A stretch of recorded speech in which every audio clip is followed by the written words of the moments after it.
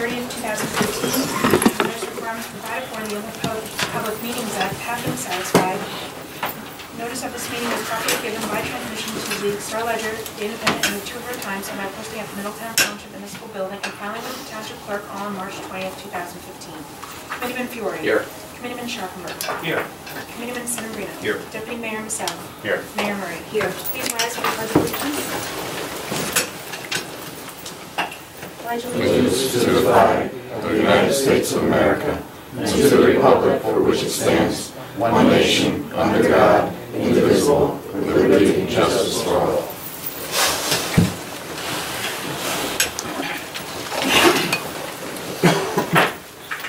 At this time, I'd like to ask for a moment of silence to honor the troops serving worldwide, defending our freedoms, constitutions, and way of life.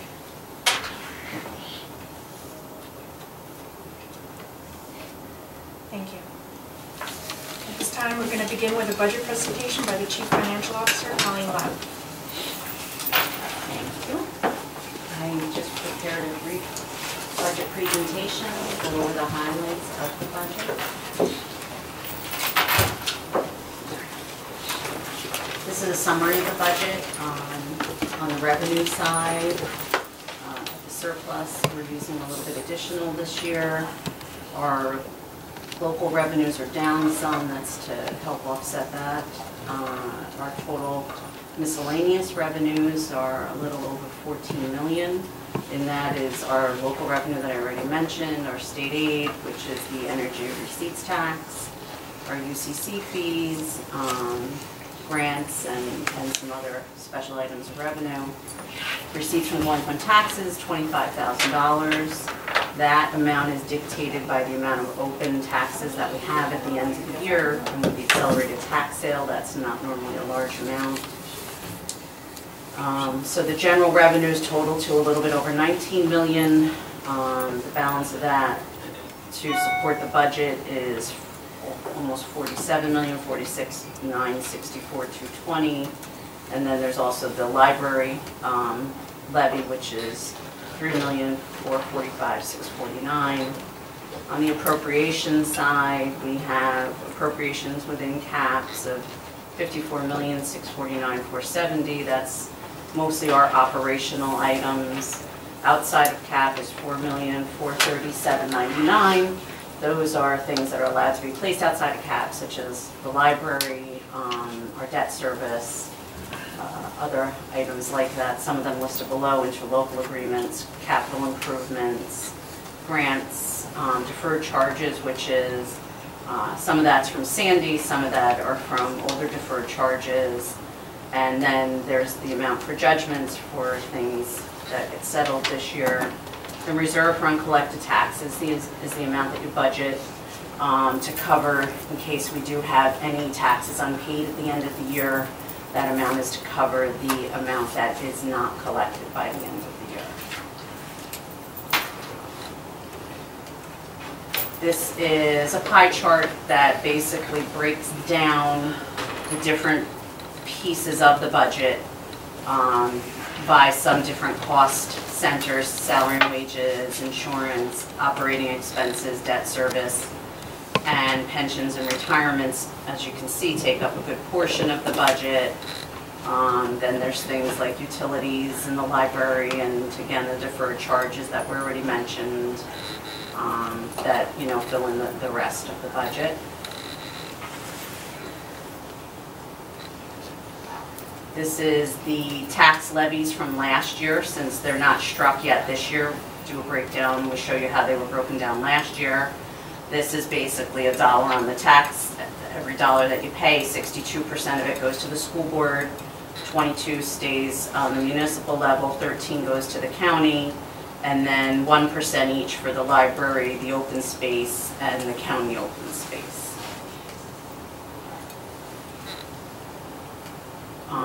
These are changes in the property taxes from what was the final for 2014 and what we're proposing for 2015. Our assessed values, I just want to take a second and talk about, because Monmouth County is in the pilot assessment program. Each town in Monmouth County gets assessed up to what's considered 100% of market value each year.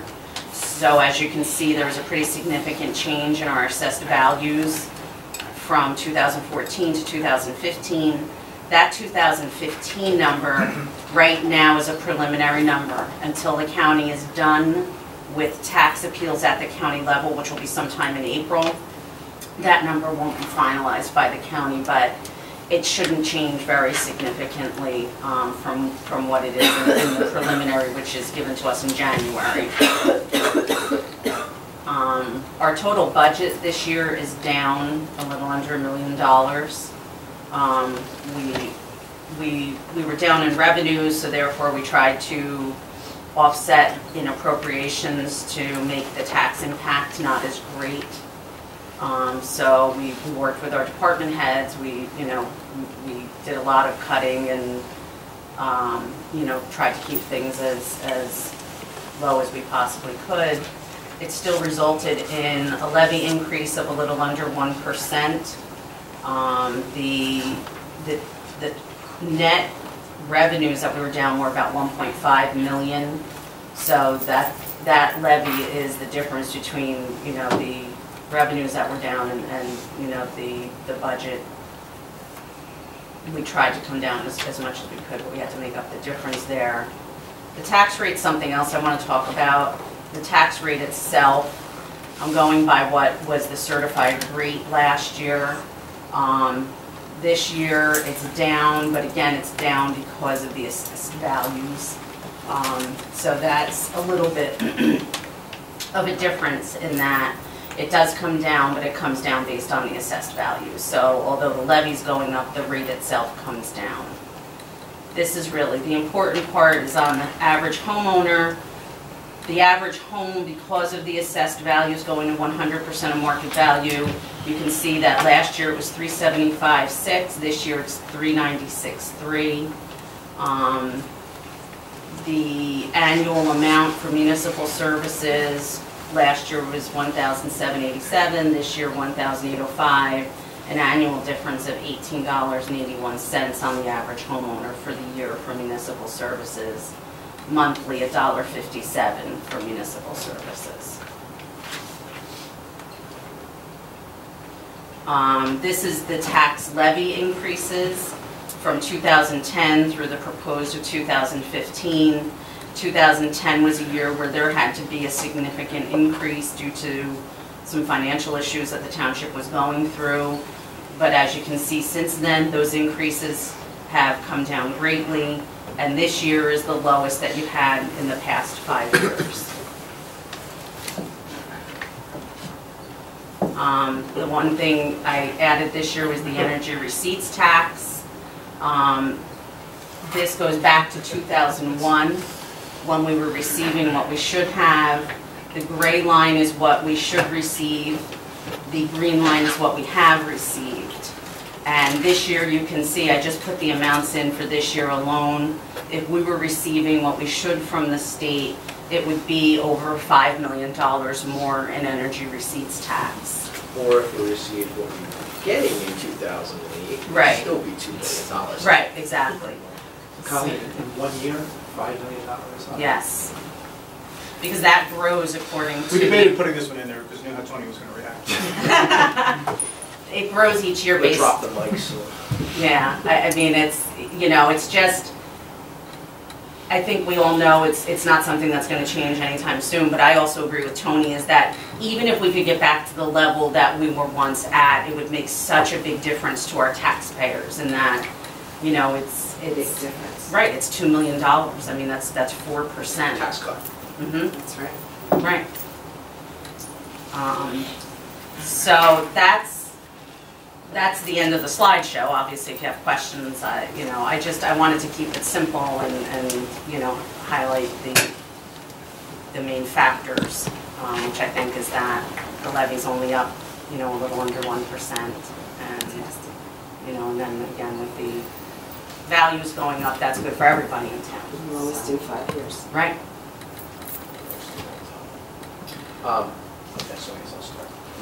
The UCC fees year over year, what were the UCC fees in 2014 versus 2015? In 2014 versus 2015. Just go to this so I tell you. What we're anticipating is, this year we're anticipating $1,560,000. Last year we anticipated $1,400,000. So that's one relatively. Right, well, we collected $1,700,000 last year, but that was over what we anticipated. Each year, you know, they've had good years, so we bump it up a little bit, but we always go conservative just, you know, to make sure that we don't overestimate what we're going to bring in. So the decrease in revenue comes from where? Court revenues are down, the parking permits because of, Train station. Right. Even though we lowered the fees. right, we lowered the fees, so therefore, you know, that revenue will come down. Interest and costs and taxes are down. I actually have a little cheat sheet, I don't have to go through it. Court parking permit. Pilot, we have an anomaly with one pilot this year that we took a significant hit. That'll rebound next year. Capital surplus, you know, that's something we can look from capital to offset some of those purchases. That's down this year. We sold a property last year that we don't have this year. And delinquent taxes are down, like I said, because that's dictated by how much we have open at the end of the previous year. So if one of the cost drivers, as I saw preliminary, has been snow removal, obviously healthcare, another major cost driver. But if snow removal was at budgeted amount, we'd be looking at a zero budget. Right. I mean, snow removal prior to 15 and 14, you were somewhere under $500,000. It's because I jinxed it. It's because I said it. And then this year we're at close to 1.3 million. So it's, you know, it's a, 800,000, Right, that's or 2%. right, that's a big increase. You guys did a great job. So I commend you for a budget that's the lowest in years, despite the challenges. Colleen, reimbursements for Green Acres from the state, where are we with that? Are we getting any reimbursements this year? Because they had the referendum last year that I thought was going to replenish that fund. And, you know, in that case, we would see more reimbursements or, you know, a higher reimbursement, I guess. The Green Acres money, we got some in for one property last year. Before Jason left, he and I had been discussing that. He was not certain about, you know, the referendum having an impact on some of the older amounts that we got out there, but he was going to try and work on that to get it reimbursed. So I'm assuming that, you know, once we have someone in his spot, that that's something that we'll work on. That will help the open space fund to offset the costs of those acquisitions that are still hanging out there. But there's still a significant amount. Off the top of my head, I want to say there's about $900,000 due from Green Acres on open space purchases that were done.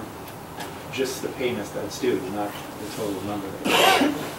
Just what's due to us. Right. Significant. It's probably more than that. Yeah. And I'd say it's probably 50-50 that we'll get anything this year. Haven't heard about any municipalities that have anything Right. so far. That's how Jason felt. He didn't know that that was going to have any kind I of... don't think they're going to have their act together by the end of the year, but possible. Because I think the change was the first of the year. You know, so theoretically, the revenue that's coming in should be going into the open space fund, you know, or the Green Acres fund. Yeah, I just don't know where they're at with the processing of requests at this point. Yeah, but they're still 10 years back on some of those things. I mean, this is ridiculous. Yeah, we I have mean, we're still one in saddled particular. from Very old. Green Acres purchases prior to probably you being on the committee. Yeah. Wow. Thanks a lot.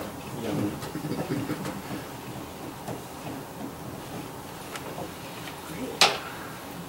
Anybody else? All right, the only question I have, as you model and forecast through, obviously future budgets.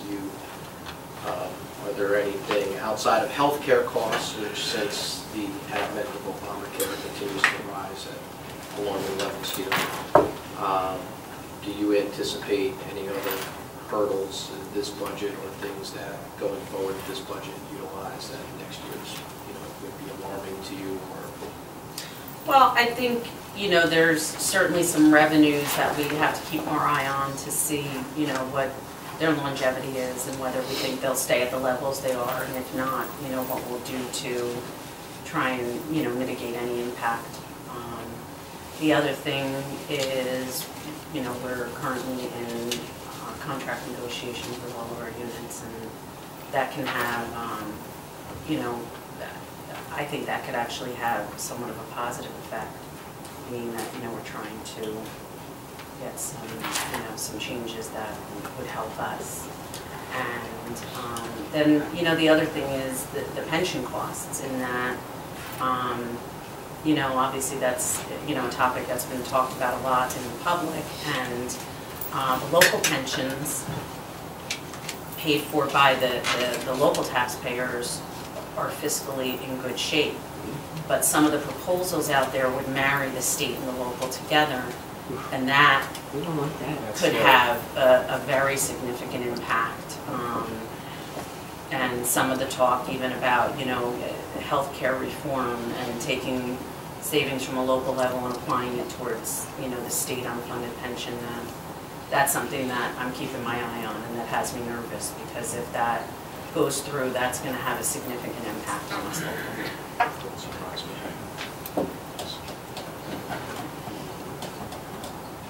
Anyone else? Before we go, I'll just say that you did a fantastic job, everybody did, and I think it was great the way we were prepped before tonight.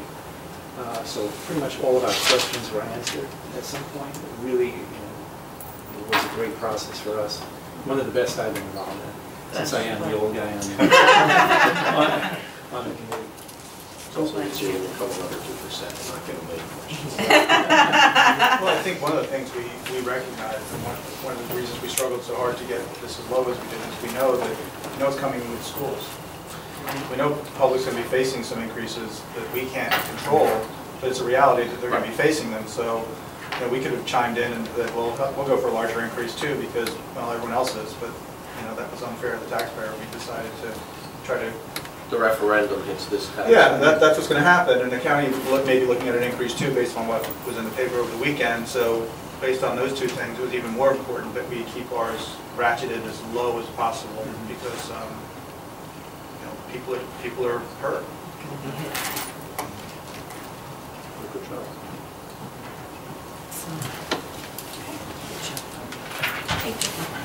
We have known action items for tonight's meeting. We first have Resolution 15-131. We moved it up on the agenda to make it before the vote on the introduction of the budget. And it's a resolution authorizing First Amendment to the lease agreement for certain property within Block 682, Lot 4, as shown on the tax map of the Township of Middletown, known as the Croydon Hall School Building and adjacent facilities owned by the Township of Middletown, not currently required for public purposes pursuant to NJSA 48:12-14C to the Trinity Hall Corporation for a not-for-profit educational institution.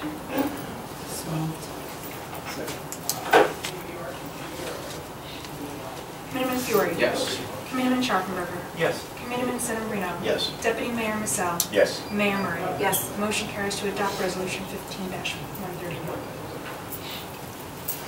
At this time, we have introduction of Resolution 15-129, the 2015 municipal budget resolution for introduction.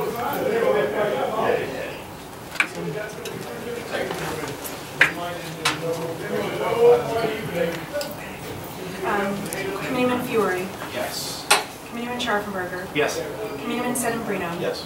Deputy Mayor Massell. Yes. Mayor Murray. Yes. Motion carries to adopt Resolution 15-129 with a public hearing to be determined and advertised at a later date. This time we have Resolution 15-130, 2015 Solid Waste Budget Resolution for introduction. So moved. Second. Committeeman Fiore. Yes. Committeeman Sharpenberger. Yes. Committeeman Sedambrino. Yes. Deputy Mayor Massell. Yes. Mayor Murray. Yes. Motion carries to adopt Resolution 15-130. This time we have Township Committee comments. I'm going to go with Committeeman Sedambrino first. Thank you, Mayor. I want to echo the comments of Committeeman Sharpenberger and Fiore, and commend their administration, CFO, for a budget introduction at less than 1%. As we know, the budget and the tax cap is moving in the right direction. The assessments are on the rise and continue to be on the rise at a 5% increase this year, and to hold the tax increase, levy increase to less than 1% is an excellent, excellent continuation of good administration. So thank you very much. Thank you.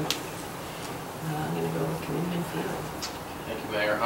As I said briefly, again, I commend the administration and CFO and all staff for coming up with a budget that not only fully conforms to the 2% cap levy, but also exceeds it despite the challenges that we laid out today, healthcare and declining revenues and snow. So, I commend everyone for doing such a great job and doing as much as they can to trim the introduced budget as much as humanly possible. And, as the administrator said, being mindful of other potential increases that could happen with respect to other budgets and organizations that come through tax bills like schools and county. One of the things that was also noted in the presentation is that the tax levy does not go up, obviously, because the values go up. So as you see, the tax levies went down. So I think that's a point that should not be lost, in this this budget cycle, because I think it's easy to people to say, oh, my value went up, so my taxes go up. And obviously, you see that rate does not actually goes down based on assessed value. So we know that, but sometimes that's an education process that needs to happen. And finally, I've said this since I've been mayor in 2011. I said it in 11. I said it in 12. I said it in 13. I said it in 14. I'll say it in 15. We are not going to be able to provide tax cuts. We are unfortunately unable to get to that magic zero number with things out of our control until we start to get until Trenton gives releases their grip on municipal services. And I don't care if it's the Assembly, it's the Senate, it's the Governor, I don't care whose fault it is, but the energy receipts taxes and other things that are just continued, state aid, which is the biggest, in my opinion, charade in state history. Until the state gets their house in order and stops hamstringing municipalities and sending everything downhill so they can run balanced budgets and we can raise taxes, you're not going to be able to do what we all strive to do. And it's just a reality, and it's an unfortunate reality. And you talk about property taxes in the state of New Jersey.